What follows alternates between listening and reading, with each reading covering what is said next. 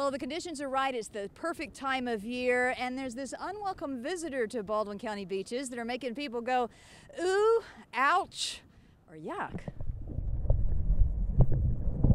But they are kind of beautiful in their own way, if there just wasn't so many of them.